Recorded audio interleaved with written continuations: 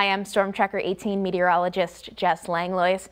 Another cloudy day for us here in western Wisconsin. It's been quite a few days in a row of that now. You'll notice the past few days, pretty much 100% cloud cover all day long. And even earlier this week, we had a mostly cloudy to cloudy sky, and all the way back even into last weekend, we had a couple breaks here or there, but even that was pretty limited.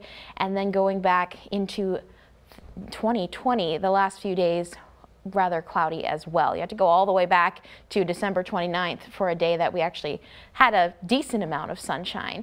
But despite the clouds today, temperatures were a couple degrees above average. We made it to 25 in Eau Claire, mix of some upper teens just shy of 20 to low to mid 20s across the area today.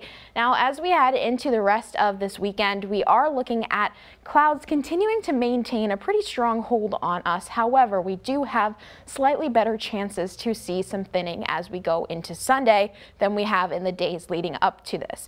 So we are looking at a cloudy start to the day, but as we head into Sunday afternoon, we could see a few breaks of clearing in there, perhaps even some times of being partly cloudy or mostly cloudy, while getting a little bit of a break from the thick cloud cover that we have seen.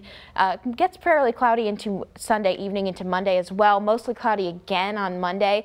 We could see a break here or there, but at this point Monday's looking mostly cloudy as well. So for tonight, we're looking at temperatures in the mid-teens, cloudy. We could be seeing some more of those areas of patchy fog. There still are some areas of lower visibility tonight, not as dense as what we have seen earlier in the week, and it's been a few days now since we've had a dense fog advisory, but still some areas of lower visibility tonight, and of course that could be freezing fog as well with the temperatures. Tomorrow we're looking at temperatures in the mid to upper 20s, cloudy to start the day, but we could be seeing a few of those breaks of sun into the afternoon hours. We're pretty quiet into the middle of the upcoming week, and temperatures actually get up into the 30s, but then that Thursday into Friday time frame, we are keeping an eye on a system. Still a little early for that though, but likely going to bring some slightly cooler temperatures as we head into the tail end of the upcoming week.